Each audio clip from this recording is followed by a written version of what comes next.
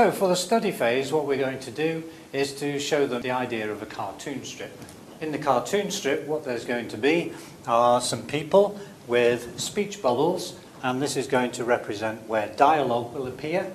And in the bottom, there are these rectangular boxes where there will be descriptive things happening. So it will explain the actual situation that these people are in. So we get across the idea, first of all, that these are for speech and these are for description. And we can then show them a blank one of these cartoon strips and try to elicit from our students what could possibly the people be saying and in what actual situation are they in order for them to say that. Once we've gone through that, we can move on to our first study activity, and in the first study activity they'll be given a cartoon strip which either has the dialogue missing or it has the descriptions missing, and the idea is that the students fill in the one that's not there. The second study activity can then switch that around, so if the dialogue was missing, this time they have to fill that in, and so on and so forth.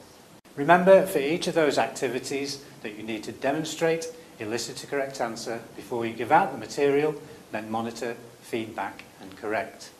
For the final stage, in the activate, what we're going to then do is to put those two ideas from the study phase together, and we're going to give them a cartoon strip which has neither the situational description of the language or any dialogue in the speech bubbles, and the students are going to have to fill in both of those bits of information.